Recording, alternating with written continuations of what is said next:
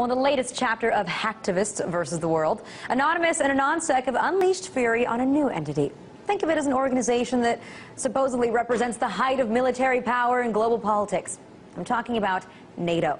Now, through a string of tweets this morning, Anonymous announced their latest retrieval of data, saying, yes, Nato was breached, and we have lots of restricted material, with some simple injection in the next days waiting for interesting data.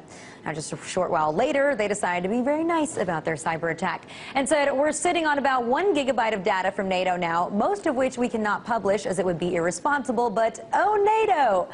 Now, just to make sure everybody knew their claims were serious, they did tweet a link to a restricted file, although neither you nor I have access to the servers that can actually read that protected information. But then shortly afterwards, Anonymous also tweeted a link to pieces of NATO's security handbook and then pointed out the irony that NATO workers have failed to follow their own security procedures. Now, meanwhile, unnamed members of NATO have also confirmed that attack, citing the dangers of the hacktivist organization gaining such incredibly secret information. So perhaps a blessing in disguise? Yes, Anonymous did get highly sought-after information from one of the most well-known organizations in the world, but they decided to play the nice card and opted not to release that classified information for now. But NATO isn't the only group that's feeling the burn of hacktivists right now.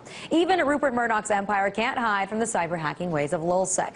According to their own tweets, they're currently working with specific news organizations to share what private information they've obtained from hacking News Corp files. And knowing News Corp, pretty sure that LulzSec will uncover a treasure trove of information on the way that they conduct business. So it appears as if Anonymous and LulzSec are as strong as ever. And despite the fact that LulzSec announced its retirement back in June, seems like they just couldn't help themselves. They had to get back into the game.